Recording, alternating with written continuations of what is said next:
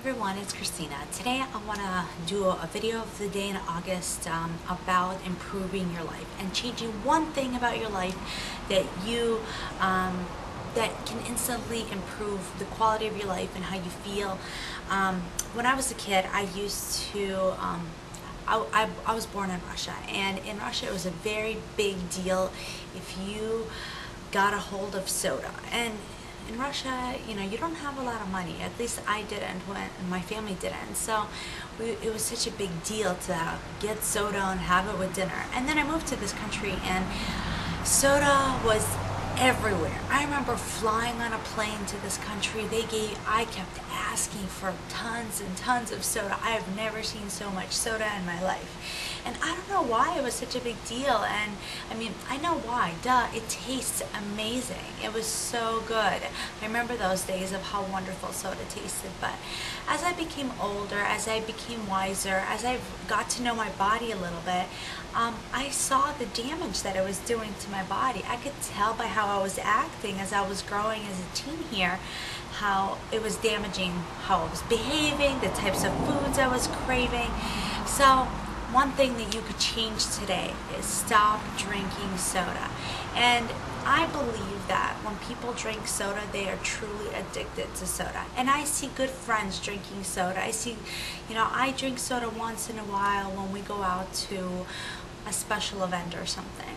One thing that really upsets me is sometimes my husband craves soda and he wants to encourage our daughter to drink soda or to at least try it. And that makes me so angry because I went through such a hard time in my adolescence being on the sugary high and then having weight issues and being confused as why I feel like all of a sudden so energetic and then all of a sudden I'd crash. It was horrible. So I don't want to expose my child to this horrible substance. And I've done lots of research and read lots of articles about it and have seen it on the news, all of the bad things about soda. And now they're talking about putting warning labels on soda or creating a tax for soda. I definitely believe that it is our responsibility to eliminate these drinks. But why do we not do it? I want to know. I know you guys out there drink soda. I mean, I do it once in a while when, I don't know, when I was pregnant I was craving it a little bit and I would have it like once in a while. But let me talk about some of the side effects of soda, and then I want to hear what you guys have to say and how it affects your life, and what do you think we can do to help get rid of soda or eliminate it from our diets. So some of the side effects are phosphoric acid, which is in soda, weakens bones. I don't know if you guys have ever seen the video I don't know if they showed it on TV or on YouTube. Someone puts an egg into soda for like a year and then it dissolves. The shell of the egg dissolves and all you have is just a hard-boiled egg. And this is what's happening to our bodies. This phosphoric acid is eating at our calcium. It's leaching the calcium out of our bones, out of our teeth. It's like the worst thing that you could do for your teeth. My husband, which is funny, he's a dentist, and he advises patients not to drink soda, and that makes me angry when he like, here honey, try this soda, just try it, to our daughter, and it makes me so angry. But anyways, you lose calcium. Then it has loads of artificial sweeteners which make you crave more sugar. And in diet soda specifically, what is it called, aspartame or whatever that artificial sweetener is, you're not getting any calories, but research shows that even though you're not getting the calories, you're craving more like sugary things later, which I have experienced so many times. When I would drink these products, I would crave so much more sugar, and I have a sugar problem, so I shouldn't even be eating anything or drinking anything sugary at all. So research has shown that it leads to type 2 diabetes, long-term pancreatic cancer.